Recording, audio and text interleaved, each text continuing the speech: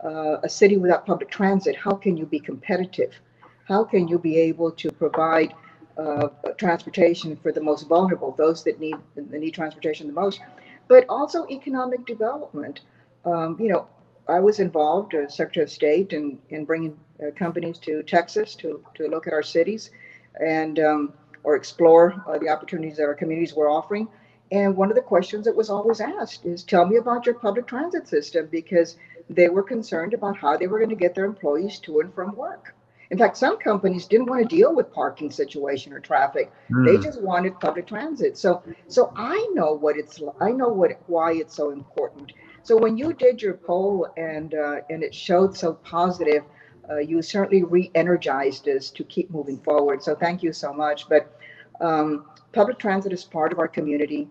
We've got 1 million people moving in, you know, about 1 million more that we're going to have by 2025.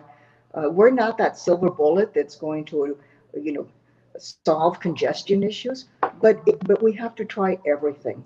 And so this funding is certainly going to bring us up to par, you know, with Austin and Dallas and Houston, because they've been collecting the full penny all since the inception.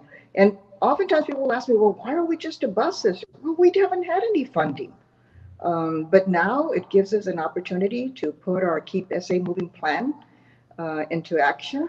And also, most importantly, we're going to be able to be available to take advantage of any opportunities that may come down from the federal government.